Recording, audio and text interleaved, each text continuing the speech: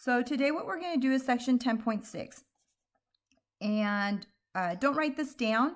I'll tell you when you guys can write this down. So what we're doing is we're going to be learning about general form. So given general form, tell me what type of a conic section it is. Tell me to go ahead and graph it, find all the important values. As a quick review, what have we learned? We have learned circles. This is a standard form for a circle, and you have your center here. An ellipse, standard form. Again, this tells you that, notice that these are always equal to 1, and there is a plus sign here. And your center is still going to be opposite of your x value right here, your hk, same here, in the same direction. Hyperbolas, the difference between ellipse and hyperbolas is this still is equal to 1, and there is a minus sign here, okay? And in this case, for an ellipse, your a value is always going to be your larger number. For a hyperbola, your a value can be your bigger number or your smaller number. It doesn't really matter. And for parabolas, this is the standard form, and then also the standard form depending on the orientation. And again, your vertex is hk, and you have that for p value. All right, so now let's go back to general form. So write this down. Section 10.6, general form is ax squared plus, and you can hit pause and write all this down and then come back and listen if you want. It is ax squared plus bxy plus cy squared plus dx plus ey plus f is equal to 0. Then they're going to say, okay, if you have something in general form, actually, you can tell what type of a conic section it is. So for these, it seems like I wouldn't be able to tell unless it was in standard form what type of a conic section it is, but actually you can. So here's what they say. If it is written in general form, if your a and c value are equal, it's a circle. If either a or c is 0, it's a parabola. If a and c have the same sign, it's an ellipse. And if a and c have opposite signs, it's a hyperbola. Looking at your general form, your a value is the coefficient in front of your x squared term, and the c value is the coefficient in front of your y squared term. So that's what we're going to identify on all of these. Okay, I hope you have all of this copied down now. So here it says, identify the conic section represented by each of this equation. All you have to do is find your a and your c values. So the a is the number in front of your x squared term. There is no x squared term, so our a value is 0. Our c value is the number in front of our y squared term, so our c value is 6. If a is equal to 0 and c is equal to 6, which type of a conic section is this? Correct. It is a parabola.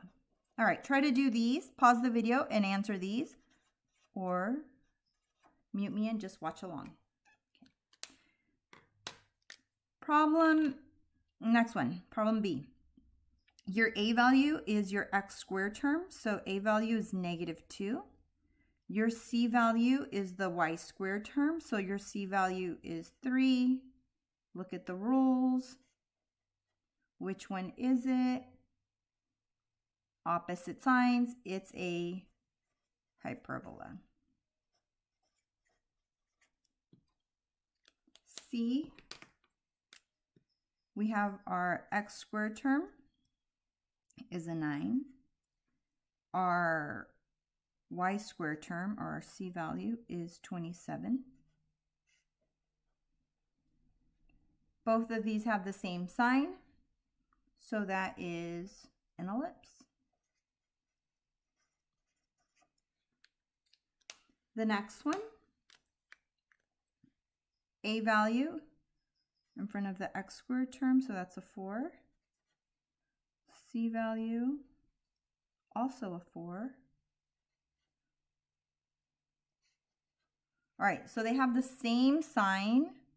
So it looks like it's an ellipse. Nope. They do have the same sign, but because they're actually the same value, it's actually going to be a circle. So A does equal C. This is a circle. All right, now we're going to take some of these equations from general form, complete the square, write it in standard form, and graph. So this problem says, identify the conic section and write it in standard form and go ahead and graph. So first, what I'm going to do is identify the conic section. My A value is the number in front of your x squared term, 1. My C value is the number in front of the y squared term, which is 1. I'm going to go back to my notes. Find them. And it says, if A and C are equal, that means that it's a circle. So I'm going to be trying to write this equation in standard form that looks something like this. So you're going to get your x's together, your y's together.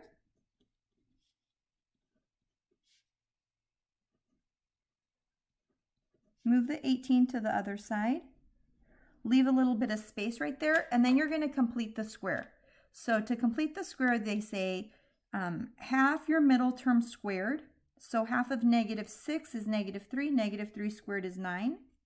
Whatever you do to one side, you have to do to the other side. Same thing here. So half of -6, -3, -3 squared is 9. Add 9 to both sides. Go ahead and clean this up. You're going to rewrite this as a perfect square. Rewriting this as a perfect square, this is half your middle term. So x minus 3 squared plus y minus 3 squared equals, combine all of those, 36. So this is now your standard form for a circle. And then a couple of important information. You need to know the center. Your center is going to be at +3, +3. The radius is the square root of 36. So 6 units north, south, west, and east. Northwest, whatever. Okay, 6 units each direction from your circle. And you're going to go ahead and try to make a nice circle as best you can. So there's my center, and this is not going to come out good. But you get the idea. Okay, and again, if you don't have graph paper, you're just making like that nice kind of grid that just looks like a good circle, and go from there. Okay, all right, next problem. All right, next problem. So for this one, what we're gonna do, oh, and this is problem 3, I guess. You're going to do the same thing. You're going to identify the conic section, write it in standard form, and graph. So let's identify our conic section first. Our A value is 9. Our C value is the number in front of our y squared term. It's 5. Going back to my notes, I have a 9 and a 5. They're not equal. One of them's not 0. They do have the same sign. So this is actually going to be an ellipse.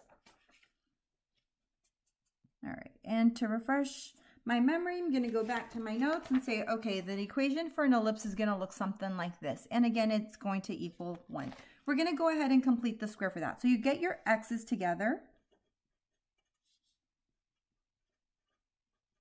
your y's together, there's only that, and your constant on the other side. Okay, looks good. You cannot complete the square if this is not a 1 coefficient. So the very first thing you have to do is you have to factor out a 9. So what's in common between your x's and the 9? So factor out a 9, you're left with x squared plus 2x.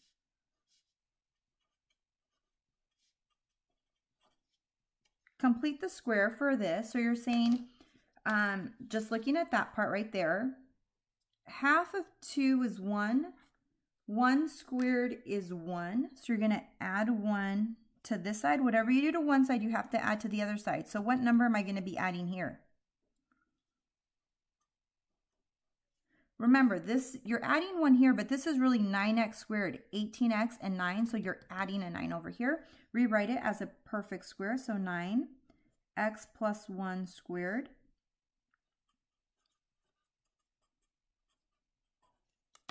And if you're stuck on how to go from here to here, it's two numbers that multiply to get 1 and add to get 2. Or you can always say it's going to be half that middle term. All right, looks good, except this has to equal 1. In order for that to equal 1, you're going to divide by what number? Yeah, 45. And when you divide by 45, it goes under every single term. And then you're going to go ahead and reduce. 9 goes into 45 5 times. 5 goes into 45 9 times. All right, so this looks good. Now I'm going to find my center. I'm going to go ahead and make my graph. Okay, so I'm going to make a quick graph. My center is the opposite of x and the opposite of this. So center is at -1, 0. Go ahead and graph that, -1, 0. Now an ellipse. The number under the x is going to tell you how much you move from the center horizontally. The number under the y is going to tell you how much you move from the center vertically. Well, this one's easy. Square root of 9 is 3. So I'm going to move 3 units vertically and up and down. Yeah, okay. And, ooh, what's this one going to be? This is going to be square root of 5. What is the square root of 5? 2.2, 2.23, 2.24, we'll say. Okay, it's about 2 1/4. So 2 1/4 units horizontally from your center.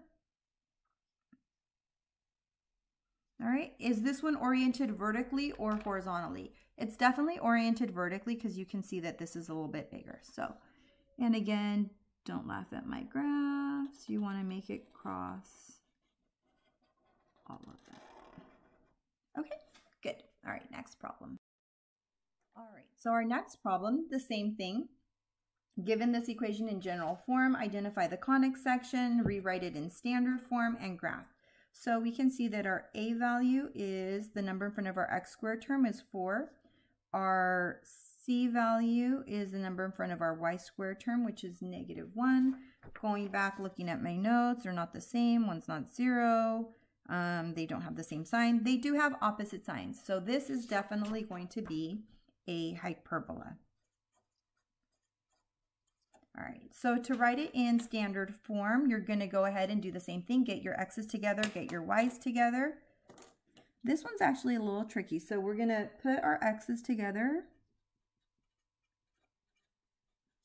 our y's together. The 9 is already on the other side. Again, you cannot complete the square if this does not have a 1 coefficient. So we're going to factor out whatever goes into 4 and -8. It is 4. So 4x squared minus 2x. This one, I'm going to kind of do the same. This minus, I'm going to go ahead and factor that out. So it's a minus. This becomes a positive y squared. And this would become a -6y. And that's the only part that students will miss is when you have the hyperbola to factor out that negative right there. Then you're going to go ahead and complete the square. So now I'm going to complete the square for the x's. Half of -2 is -1. -1 squared is 1. If I'm adding 1 here, what will I be adding to the other side? Nice. Okay, same thing, going to complete the square for the y's. Half of -6 is -3. -3 squared is 9, so you're adding 9 here. And what will I be adding to this side? This is actually a -9 because the 9 was positive here, so you have a -9. Okay, clean it up, rewrite it as a perfect square. So you have 4x minus 1 squared minus y minus 3 squared equals whatever that turns out to be. So that's 4. Okay, I'm going to go ahead and sketch that graph. Okay, and so again, this is a hyperbola, and a hyperbola in standard form should look like this. Does it look like that?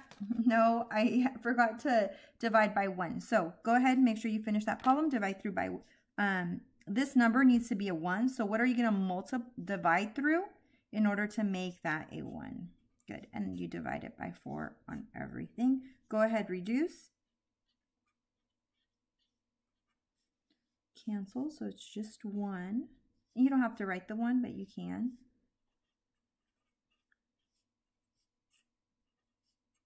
Okay, now I'm happy because now this is in standard form.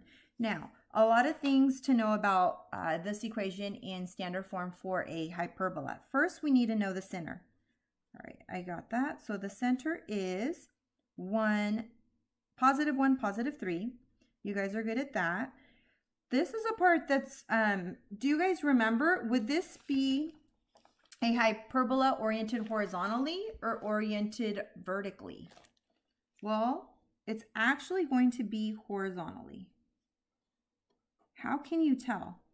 If your x squared term is positive, it's going to be oriented horizontally.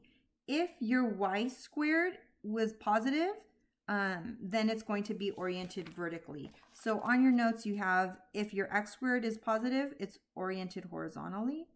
And if it's the y squared is positive, it'll be oriented vertically. All right, so let's get to the graph. So I have my center at 1, 3. So graphing it over 1 up 3. And then from the center, this is going to tell you the distance that you move along in the x direction. So square root of 1 is 1. Okay, and this is going to create our little rectangle box. And actually, you know, it's going to be looking like this already. This is going to tell you how much you move vertically. So square root of 4 is 2. So 2 units here.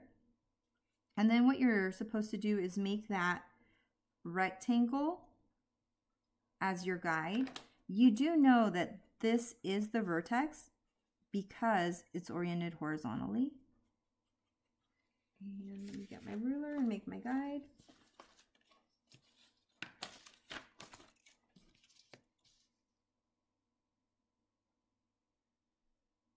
All right, let's see. That's good. Connecting just the corners of that box. And then to draw your hyperbola, you use your vertex and you use those lines as the guide. As a reminder, you could, these are your asymptotes that you could actually find the equation for. You'd put it in point slope, and this would have a slope of 2 over 1, but we're just doing this part for the graph. Okay, one more problem. Can you see all?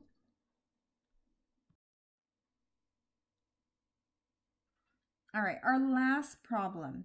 So this one is going to say the same thing. Go ahead and, given the equation in general form, identify the type of conic section, rewrite it in standard form, and go ahead and graph. So first, we're going to find our a value,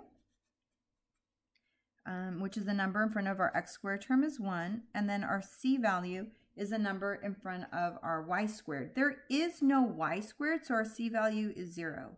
And do you guys have that memorized? Do you know what that is, or do you need to refer back to your notes? So I have a is 1 and c is 0. Well, one of them is 0, so this has to be a parabola. All right, so the conic section is a parabola. Then I just have to rewrite it in standard form. Now, as a reminder, what is that going to look like? Okay, so you either have the y squareds or the x squareds. So that goes on one side and everything else goes on the other side. Well, is this going to be an x squared problem or a y squared problem? Correct, it's an x squared. So we get all the x's on one side and everything else on the other side. So I have an x squared, no other x's, move everything to the other side. All right, looks good. Last thing you want to do is, because in this form, see how it's factored out? So you want to factor this out, and 4 goes into both of those.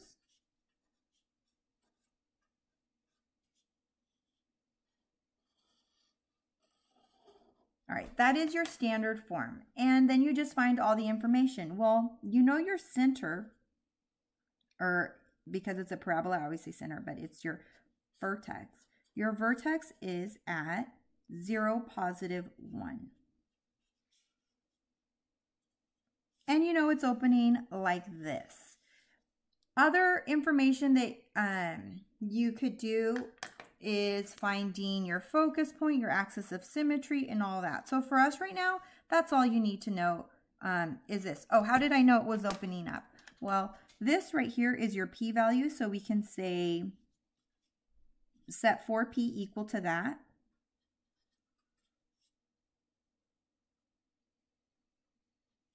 Solve it for p.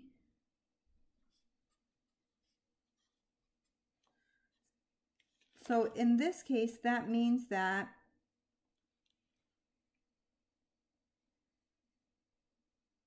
one unit, so x squared implies that it's either opening up or down. A positive p-value tells you that it's going to be opening up. Okay. This tells you the distance from your vertex is 1 unit, and that's going to give you your coordinates for your focus point. The same distance outside of your parabola is going to be your equation for your directrix. And then this right here will be your equation for your axis of symmetry. And I'm not going to write all the information down, but that's what you would do. Okay, that's it.